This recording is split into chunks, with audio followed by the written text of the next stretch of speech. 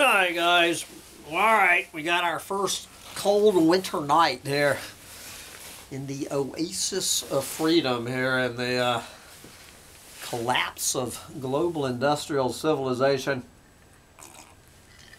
Having a nice warm margarita. The little dog is curled up in front of a heater and has no interest in doing this rant. I had actually totally just spaced out doing a Chronicle of the collapse here today on whatever day it is. It is Tuesday, November 22nd, 2021. So, guys, I am trying to exercise restraint, but I can't let a couple of them go by without some sort of anyway. From NBC News, a little heartstring tugging Thanksgiving story. I don't have food. Mother of six struggles to feed her family at Thanksgiving as prices soar. I wonder why a mother of six, a single mother of six, no less, it's that damn inflation. It's Joe Biden's fault, you know. It is Joe Biden's fault that this single mother of six is struggling to feed her family. I gotta put on my second pair of glasses just to, yes, let's get to our queen for a day. Oh, let's just pick one here. Okay. How about Cleveland area resident Latasha Lyle says she tries to make the idea of a vegetarian meal, you know, for Thanksgiving sound like an exciting culinary adventure for her 6 kids. The reality, the single mother of 6 said, is that she cannot afford to buy meat. Quote, "Unfortunately, I am a single mom. When I picked up a pack of chicken wings, it said $21 for 12 pieces. That's not a lot to feed myself and 6 kids. Even with SNAP benefits," the single mother of 6 said lately that she has sought assistance from food banks. Quote, "I don't have food now as we speak."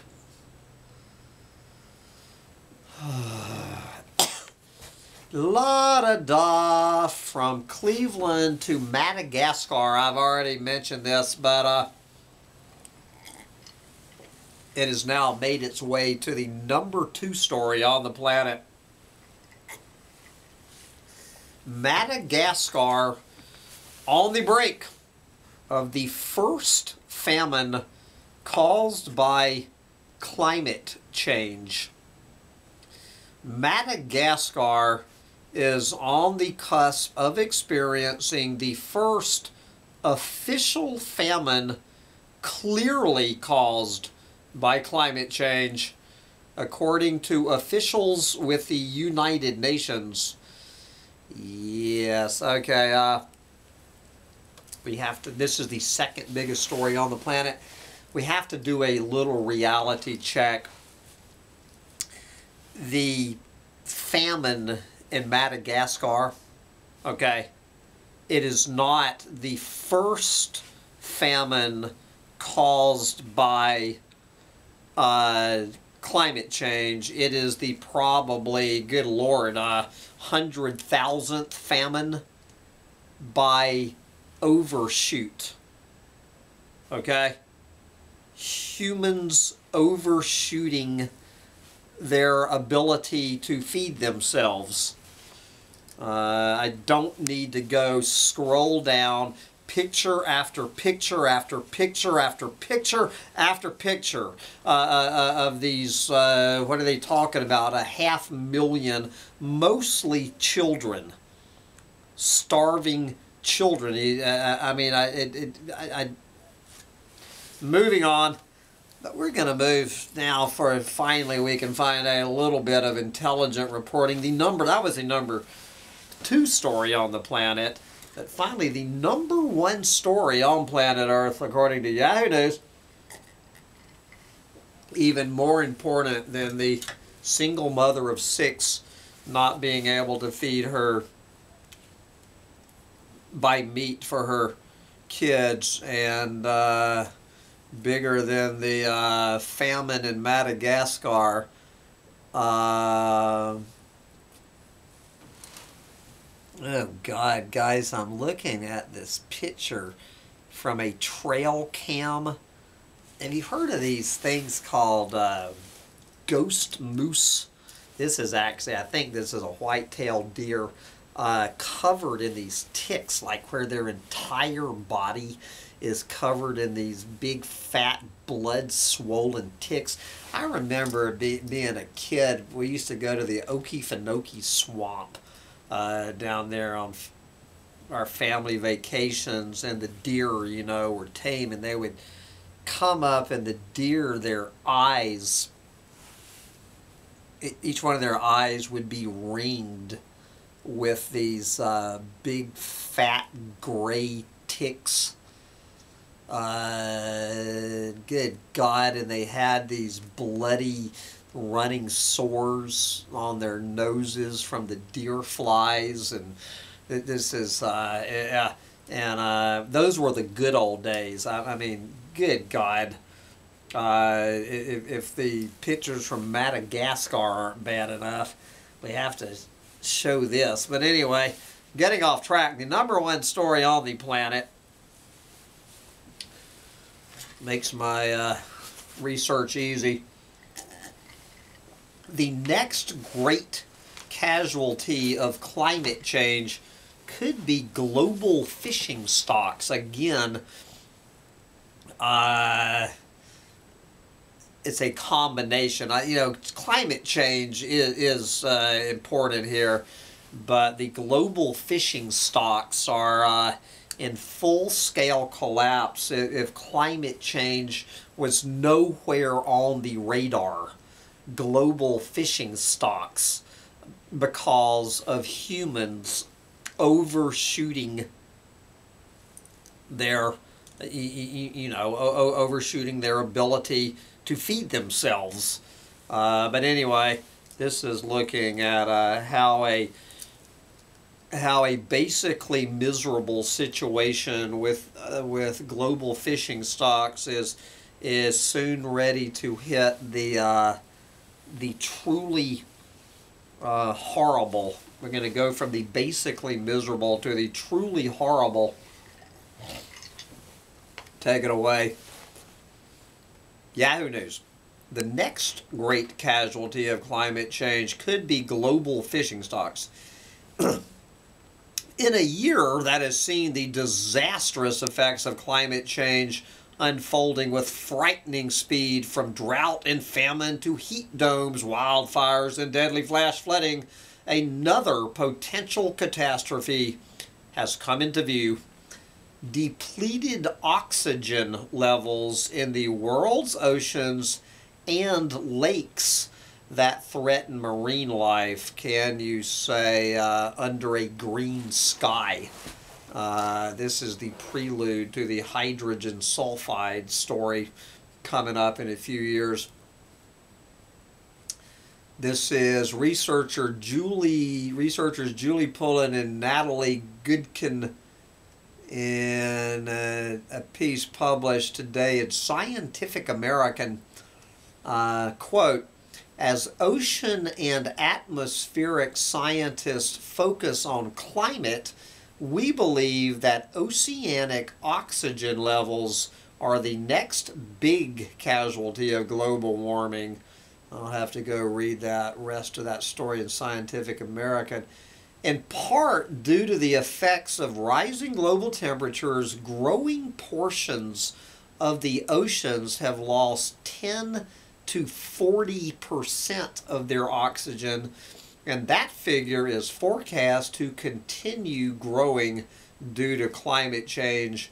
Rising water temperatures and depleted oxygen, which pollution and nutrient runoff also make worse, has been blamed for mass die-offs of fish this year in states including Florida, California, Oregon, Montana, which is not even on the ocean, Louisiana, Virginia, Pennsylvania, which is pretty much not on the ocean, Missouri, not on the ocean, Washington, Idaho, not on the ocean, and Minnesota, not on the ocean. While climate change is not the only cause for the fish kills, it is, researchers say, a contributing factor. And with each passing year, it's going to be a bigger contributing factor. This is back to that study in Scientific American. Quote, as the amount of CO2 increases in the atmosphere, not only does it warm the air by trapping radiation, it warms water. The interplay between the oceans and the atmosphere is complex and interwoven, but simply oceans have taken up about 90% of the excess heat created by climate change. Well, of course, so far. When a heat dome covered much of the Pacific Northwest this summer, rising temperatures in streams and rivers resulted in mass die-offs of salmon and trout. An estimated 1 billion marine animals along the coast of Canada were also killed as a result of that heat wave. That grim reality has brought the urgency of global warming home. For even conservative residents of his home state, Senator Jeff Markey of Oregon said earlier this month, quote, 15 years ago in rural parts of the state of Oregon, people would say, oh, this is just some Ivy League invention, talking about climate change. Today, those same constituents, many of whom are fishermen, understand that, quote, the trout streams were warmer and smaller, and it affects them. Climate change, Pullen and Goodkin wrote, is upsetting the delicate balance that helps provide abundant marine life. So I guess this is just a summary of this story in Scientific American. Quote, bodies of water can absorb CO2 and oxygen, but only to a temperature-dependent limit. Gas solubility decreases with warming temperatures. That is, warmer water holds less oxygen. This decrease in oxygen content, coupled with a large-scale die-off of oxygen-generating phytoplankton, resulting not just from climate change, but from plastic pollution and industrial runoff, compromises ecosystems, asphyxiating marine life, and leading to further die-offs, they wrote. With roughly 3 billion people worldwide who depend on fishing to make their living, sustaining oxygen levels in the world's oceans and lakes is certain to be just one more challenge in the era of climate change. Quoting the authors of that study one more time, roughly 40% of the world depends on the ocean for their livelihoods. If we do not stop marine life from oxygen starvation, we propagate a further travesty on ourselves. Yes, we do. It's all about the humans. Yep, all about the humans. The oceans are dying, and it's all about the humans. I get so damn sick of it. But anyway, I'm going to wrap up this short chronicle of the collapse, head back to my trailer and huddle in front of a heater. I have a goose down vest and an Alaska parka on here in the Sunshine State in November. I guess the Old Farmer's Almanac is forecasting the coldest winter in how many decades? Anyway, get out there and enjoy the coldest winter in how many decades before you suffocate. Bye, guys.